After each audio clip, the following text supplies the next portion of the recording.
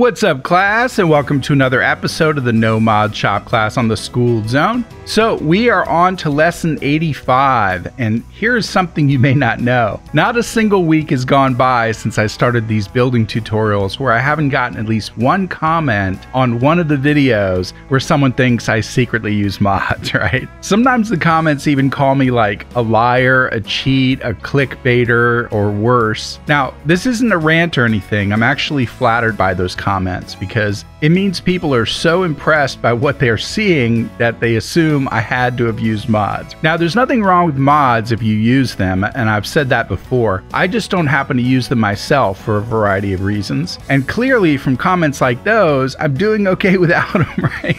So what I usually do is respond to those comments by saying something like, "Nope, I don't use mods, but tell me where in the video you think I use mods and I'll explain how it was done." So about 70% of the time, I never hear back from the poster. About 20% of the time, the poster will go back and delete their own comment. Maybe because, either they figured it out on their own, or they were embarrassed, or they were just surprised that I replied back with kindness, But about 10% of the time, the poster will reply back and actually ask me how something was done. Now, sometimes the explanation is simple and I can leave a quick comment, like using the rug glitch, or you need to get a certain DLC, or refer them to another video I already made that has the answer. But sometimes I haven't made a video about it and the explanation is too long for a comment and would actually make a good lesson. And that's the case with someone who commented recently on my Covenant build video about the glass railings that you see here.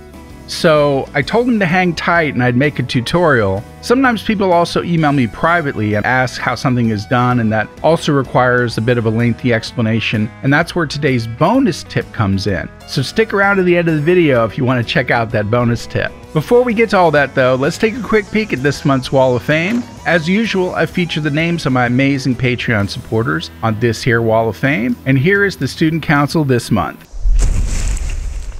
Thank you guys so much for your generosity and belief in the channel. I'll leave a link in the description below and the iCard above if anyone else wants to support the Skooled Zone. There are some fantastic perks in addition to seeing your name on the Wall of Fame. And if you don't want to leave YouTube and take the time to set up a Patreon account, there's also a join button down below, and it even has some perks that Patreon doesn't have. Or you could do both. Helping me helps the channel because I reinvest everything to keep it going, and we're getting close to the next goal, so thanks for any support you want to show. Alright, let's head over to Sanctuary where I can show you how this works.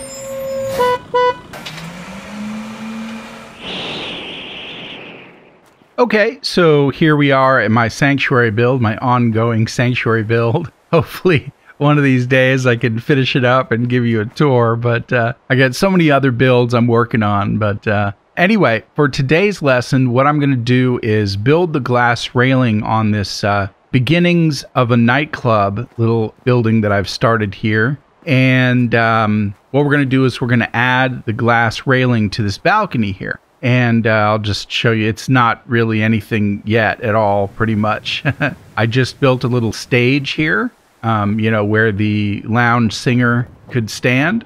And to get these cement blocks in there, all I had to do was just not build these back walls just yet, and then use the concrete instead of the warehouse floors, and then just raise them up to where I wanted them. And then I was able to still snap those back walls back in. So I didn't do any trickery other than just a little finagling there. But it gives just about the right amount of stage height to separate the singer and the band from the crowd. It'll be a small crowd, but, it'll be something. And then over here, I was starting to build a gym. You may have seen in some of my previous videos. But I decided to scrap it because it just didn't go with the rest of the Sanctuary. And while we're at it, I might as well just show you a quick update on my little terrace bar restaurant here. You've seen this in past videos, but I've added a roof now and some tables and some lights and stuff so they can eat their lunch or have their drinks while looking down on the water flowing below them. You gotta love it. Okay, what's up, bud? I'll come back for a drink after this video. Okay, so I'm probably going to have to sleep at some point in the middle of this tutorial, so you'll have to forgive me, but we'll go ahead and get started. All right, so what I'm going to do is go into Workshop, and then head over to structures, and then head over to the warehouse section. In the warehouse section walls at the end here, or near the end, we have some glass half walls. Okay, so we got broken kind, but the first one, fortunately, is actually intact, which is one of the rare things that they do for you here. You know, all the rest of these have broken stuff in them. Well, I guess that one's pretty intact, but look at the bottom part. It's all rusted, and you know, they just don't give you a lot of intact materials. So this is pretty cool. Now, let me set this one down and just show you something real quick. This one has a little bit of depth to it. And as you can see, the glass sort of lingers closer to one edge than it does the other. All right. And to avoid some gaps in the railing we're going to build, we're actually going to turn this around and have the side that's closer to the edge with the glass on the inside. All right. So what I'm going to do is I'm going to set one of these here. Now you can build this railing as wide as you want. Mine happens to be 4 squares width. You can have your balcony 1 width, or you can have it, you know, it doesn't even have to be a balcony, you know, but I just happen to be building 4 here, so in a row. So once you get one in, you can snap the rest and they'll all be aligned in the right direction. Okay. And then in order to get the height to pillar glitch this up to the balcony there, we're going to need something that's a little bit taller than even this tall post right here. So what I usually like to use in cases like that is this scaffolding piece that's easy to see through, but is actually taller than the posts. Okay, see this thing right here? All right. And the reason that this works so well is because, like the posts and like the stairs, I can't use stairs here either because they're also not tall enough. Even the tallest stairs that I have to select from in the scaffolding isn't tall enough. But the stairs, the posts, and the scaffolding can all sink into the ground. And that's why they can be used as pillars in the pillar glitch. All right. So I'm going to set that right there. I'll move it over a little bit more. And then what I like to do is see how far away I can get from it while still selecting the mass that I want to pillar glitch into place, okay? I don't think that's going to be close enough. All right, so I'm holding that select button down. Wasn't close enough, so I'll move it a little closer. Still not close enough. There we go. Okay, so, oh, and one other thing. This is probably a good place to do a quick save. Let me get out of a quick save. Because once you get this into place, if it's not aligned properly, you'll have to deconstruct it and replace it and start all over again. So instead of going through all that, I can just load this quick save and try again. Because if you try to select it again once it's in place, it's going to select this whole, you know, building. All right, so let me just grab a quick nap until morning, and then we'll continue on. It should just take a couple of seconds for you guys. All right. Hang tight. We are back, and I just hit that clear weather shell mortar, so we should have some sunny skies for at least 5 minutes. Okay, so let's see if I can get this on the first try, all right? It may take a little finagling, but hopefully it'll work. So I've selected this whole arrangement here, and what I'm going to do is kind of step back so I can see the whole thing, align it right, and then push it forward. And if you don't know how to do that, I covered that in the very first tutorial in the No Mod Chop class, links below. Okay, so you see now I've got it pushed all the way into the balcony floor there. So what I'm going to do is, you see that middle line there? I'm going to raise this up so that middle line is just touching, you know, the bottom of the balcony floor, I should say. And then I'm going to line this up just right. And then from here, if all goes well, I should be able to step back a little bit and get this to where, yep, it turns blue, or whatever your HUD color is. Okay, now just to make sure that there's no gaps, I'm just going to push it back in a little bit. Step back. You got to be really sensitive with the controller there. Okay, I'm not going to necessarily keep this if it's unaligned, but you guys get the idea. I'm going to go ahead and pop it into place and see how well we did. Oh, I think I did a pretty good job there, actually. Okay, so I'm going to store this, exit, and let's head up and see how well it turned out. All right, perfect. Actually, that's a really good job. I think I'll probably keep this. Okay, so that is how you get a glass railing. And let me just show you. Railings are usually about waist height.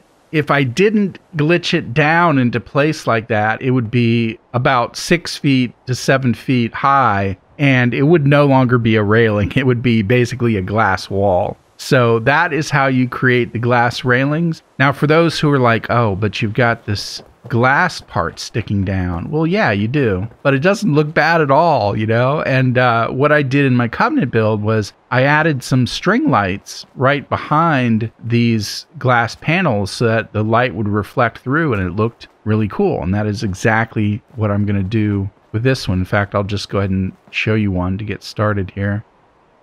Go into build mode. And we could also put cycling lights too. Some colored ones that are Wi-Fi glitched would look really nice. Okay, so these are the ones I'm talking about here. So we can just, here, let me pull it forward. That's about what I did, something to that effect. All right, and I could put a whole bunch of more in there, you know, but I'm just showing you guys that it's going to look really cool. And also it gives a little bit of reflection onto the building. That's nice. And this balcony also gives some shading so that I can put some neon signs here or some neon lettering. And it's still going to be, you know, contrasted well and visible during daylight hours. Okay, that is how you build the glass railing. And if you've stuck out the video so far, you get to see the bonus tip now. So another viewer sent me a private email and asked me how I would go about creating a microphone for like a stage, you know, like a band or a poetry readings or whatever, you know. And I thought about it and I was like, all right, let me add it as a bonus tip to one of my videos because there's not really anything in the vanilla assets that are going to look good. And, you know, there are microphones and microphone stands in the game. Like there's one in Good Neighbor, for example, that I can come up with off the top of my head where the lady in the red dress, you know, the lounge singer, I forget her name.